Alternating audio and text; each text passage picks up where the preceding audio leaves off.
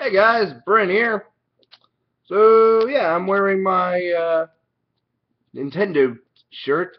Yeah, now you get to see what I look like without my sweater. Yeah. I just try something different. I even got a shave. You know, I don't look as bad as I usually do.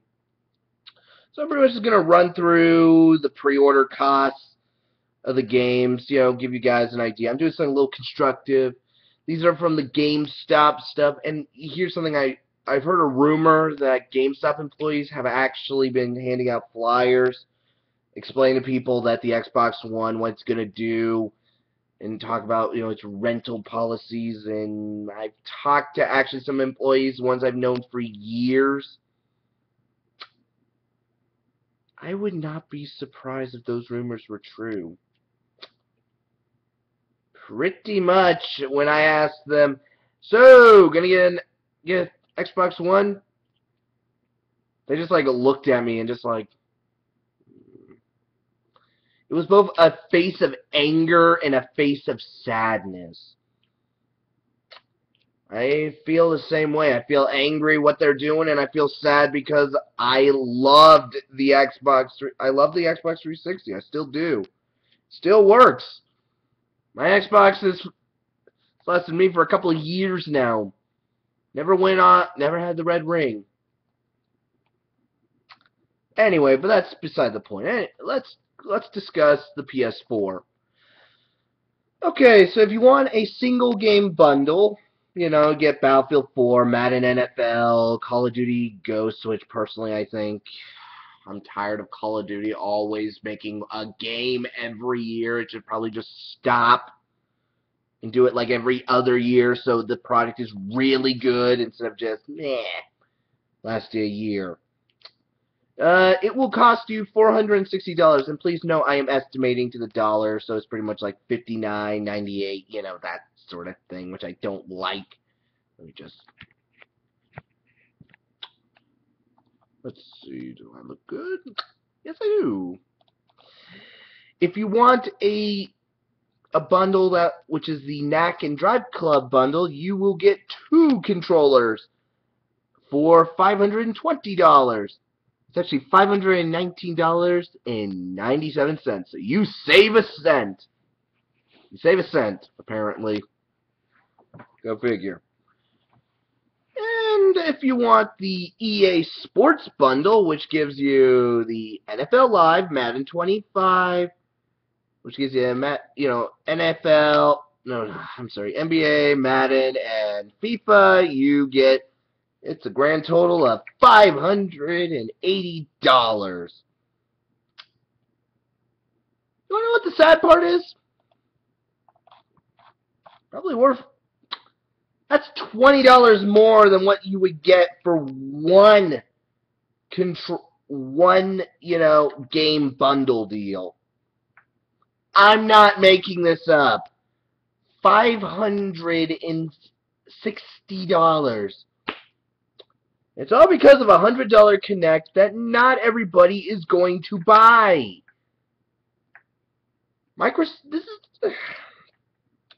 And of course, the Xbox One EA Sports Bundle will cost you $680. Let's talk about how much the controllers cost. And this is something that is bugging me a bit. This is really bugging me. Both controllers cost $60. Okay, I'm willing to admit that I don't know a thing about, how this technology works. I admit I don't know what kind of stuff you need to do to make sure your wireless controller is hooked up to your Xbox and works properly.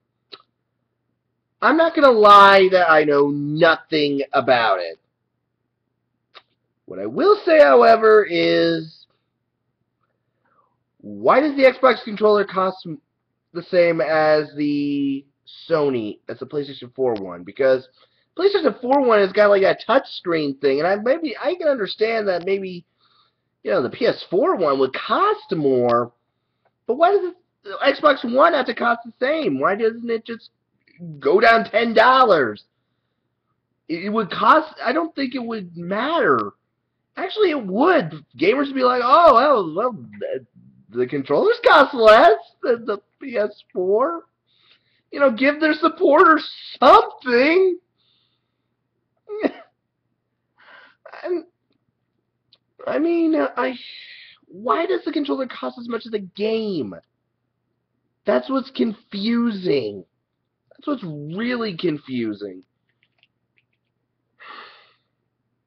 I don't know. I don't know why the controllers would cost more.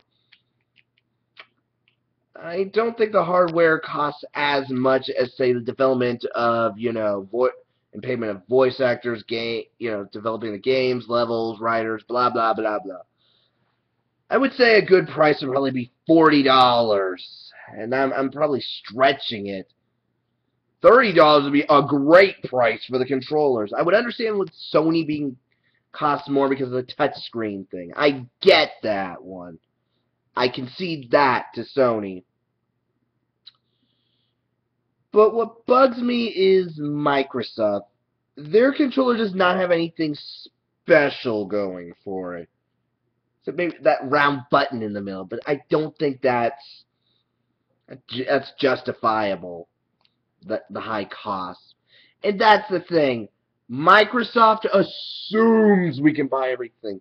Newsflash, Microsoft. Not everybody in the world can afford this console. And this is what's really bugging me. Microsoft assumes we can buy all these stuff new. They assume we have space for the Kinect that we do not want.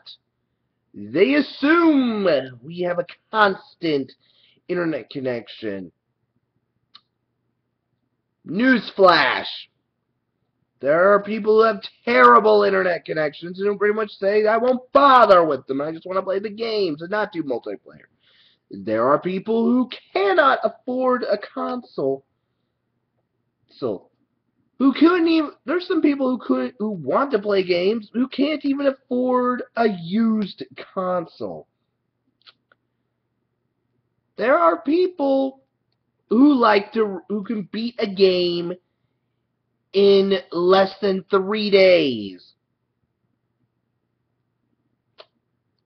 I beat Rage in 6 hours on the hardest difficulty. I have beaten Singularity in one evening. Normal difficulty. I have beaten many games in a short period of time. And as you can probably guess, if I bought them new, that's not a good investment on my behalf. That's why renting games is good.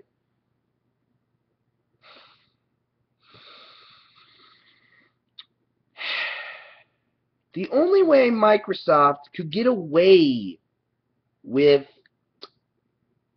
the games costing at a full retail price of $60 and not letting us rent anything or use pre-owned games without a fee.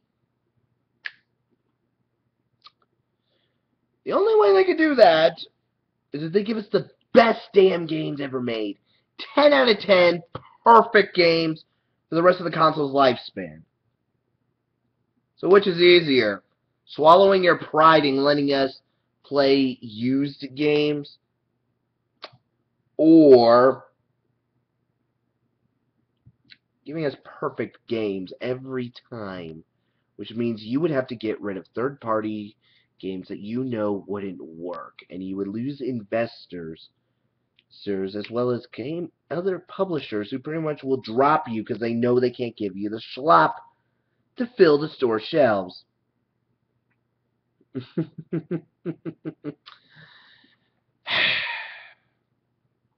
Stupidity is painful.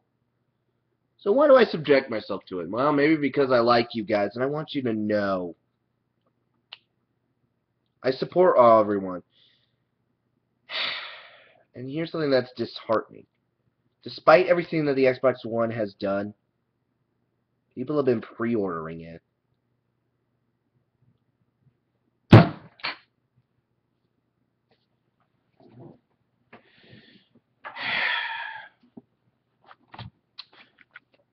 To my followers, to anyone who watches this video, don't buy an Xbox One. Do not buy one. We need to tell Microsoft we don't want your console. The best way to do it... where is it? Damn it, where did I put it? I was going to show my wallet and pretty much say, this is... Wow, way to ruin the moment. Well, pretty much, pretend I'm holding my wallet. This is what you need to fight with. Your wallet. Don't give them the money. Don't buy Microsoft points. Don't buy live subscriptions. Pretty much say, fuck you, Microsoft. I'm buying Sony. I'm buying a PlayStation 4. I will buy a... This is something that I promise. I will never buy an Xbox One until two circumstances are met.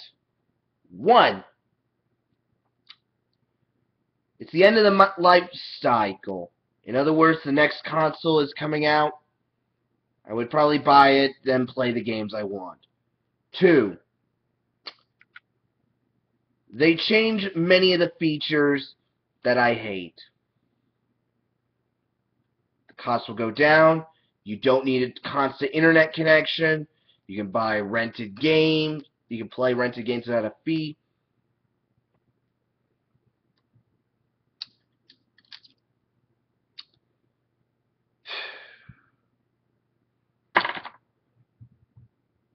Well, people, make your choice. Answer with your wallet. Don't buy or pre-own anything by Microsoft anymore. Take a stand. Boycott them. Show them that we gamers aren't just their money. We're gamers. We're people. We have a say in what we want. Maybe they won't listen. But we should probably speak our mind a bit.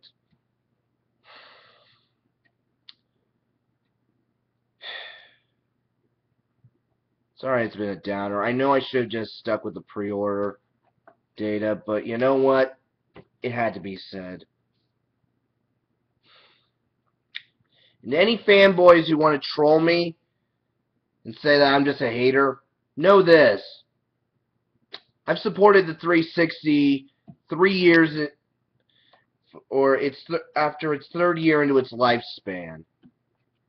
I may be a bit of a latecomer, but I supported it. I played many of its games. I played, I believe, 53 games out of the 360 titles.